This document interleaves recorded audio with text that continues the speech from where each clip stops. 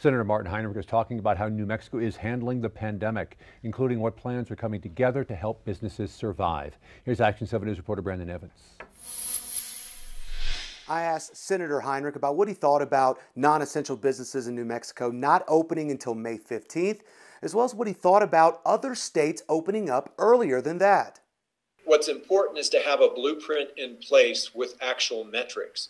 So once you have a couple of weeks of declining cases, that is one of the metrics that we should be using to measure against before we start relaxing some of these efforts.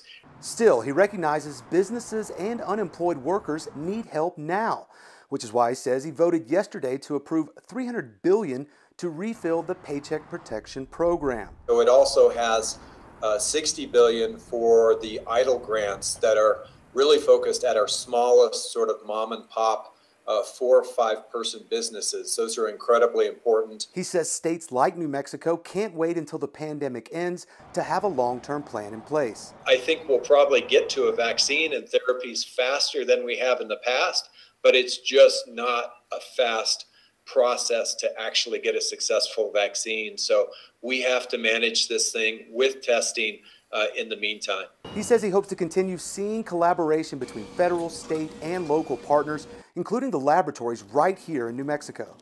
Heinrich says it's all hands on deck right now in New Mexico, and he's really proud to be a New Mexican, a state with only 2 million people, still one of 15 states with less than 80 COVID-19 related deaths. Reporting, Brandon Evans, KOAT Action 7 News. Heinrich also talked about New Mexico being part of a federal pilot program for testing and contact tracing. Well, Heinrich says he spoke with the governor about that today. He says right now the state is still in the dark on a number of things, including how much help is coming from the federal government and when.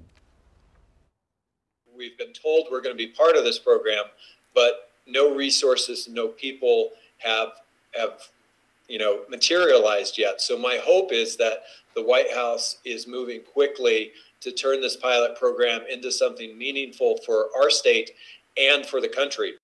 Heinrich is in New Mexico. He says he could return to Washington, D.C. early next month.